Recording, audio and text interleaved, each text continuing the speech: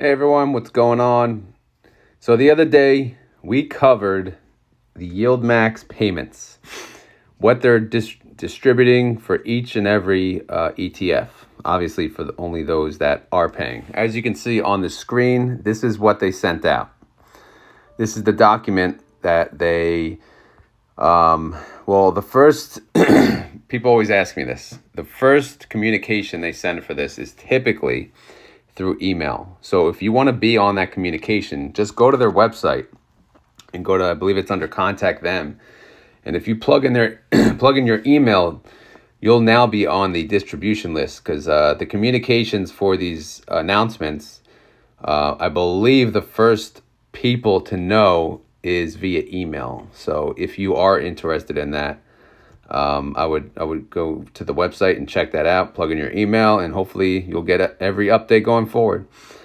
So yeah, they announced that, what every single fund is paying. They announced the new rate, the 30-day yield, X date, record date, payment date. So obviously declaration date and X date have pretty much, come and gone, right? Today is what, the 9th? So today is record date. So today they're plugging in their numbers, on their financials. So that means nothing to us. Record date is one of the dates that really is useless to us. It's more useful to them, but it's just informational. The next important date, though, is payment date. We get paid November 16th, right? Which is next week. Exactly 1 week away, next week on Thursday. So I decided to run my numbers just to see what I'm going to get paid in total for each fund for the following week. So let's take a look.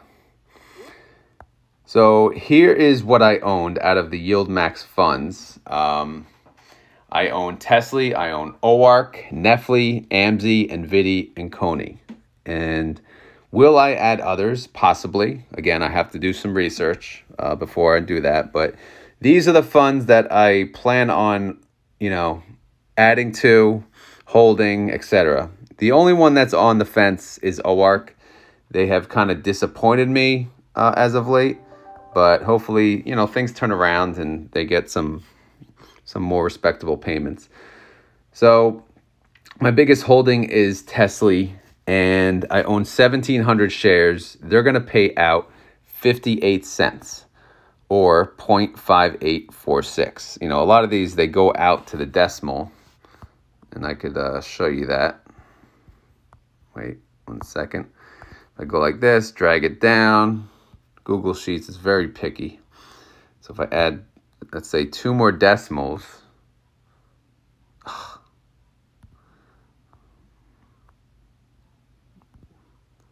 Why is total payment doing that?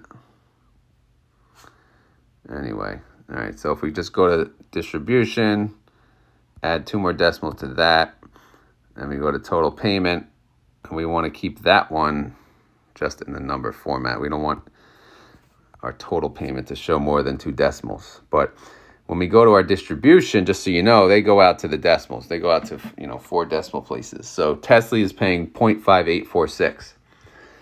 I really, really, really was hoping that this payment would be $1,000, and it's not. It's $993. I missed it. God damn it. Maybe I'll get it next month. But that means either they'll have to raise their distribution or I'll have to add more shares, which I did not plan on. But as you know, sometimes I can't help myself. So total payment for Tesla is $993. Now, that's obviously the big chunk. Everything, going down the line, my next biggest payment is AMZ. They're going to pay me $97.90. Next is ORC, $88.25. Nefli, $78. NVIDIA, $70. Coney, $21. I'm getting a total payment on November 16th of $1,351. Now, what am I doing with that? I am letting that go into the account, which I just got moved to Schwab, and already I'm finding things that I don't like. One of which is I do deposits every week of $250, and guess what? The funds that are available for trading, which is the 250, I can't buy funds like Tesla or Clip or things like that, it's considered day trading or something stupid of that magnitude. Like, come on. Like, really? Not cool. So I have to wait 4 business days for my money to clear every single week now. I don't know, man. I'm not happy with Schwab so far. They screwed up my cost basis per share. They're working on that. And it's just whatever. Anyway, moving on. So I'll get $1,351 on November 16th. That'll go to my cash position. And then again, as always, the plan is to buy on a daily basis, average in 5 to 10 shares. I will probably run out before the next payment date, but, is what it is. But I'd like to add 5 to 10 shares per day until this money runs out. Until this money plus any additional cash I add weekly.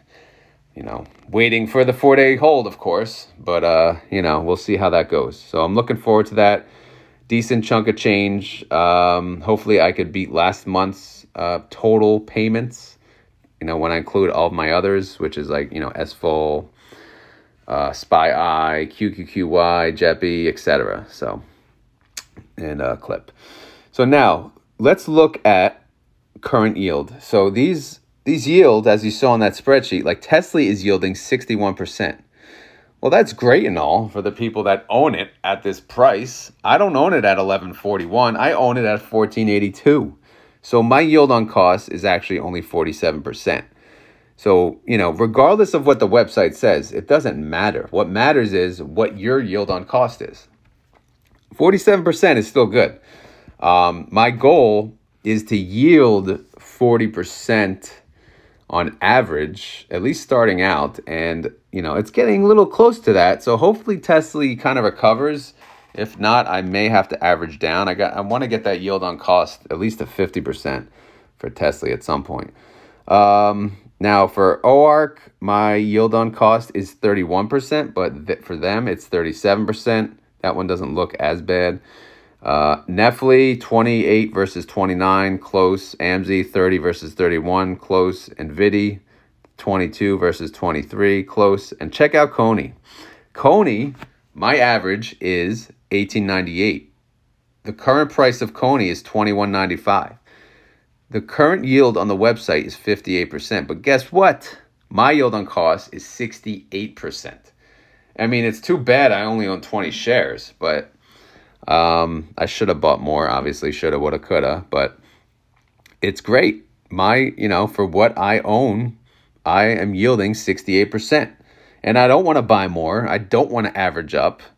But, we'll see how this trends. Coinbase will probably tank at some point, right? The government will say something stupid about crypto and boom, there it goes. And then I could buy more Coney and average down. So anyway, I just wanted to share with you guys what I'm getting paid, if you cared, and what my yield on cost is versus the current yield. I really think you guys should also do this calculation.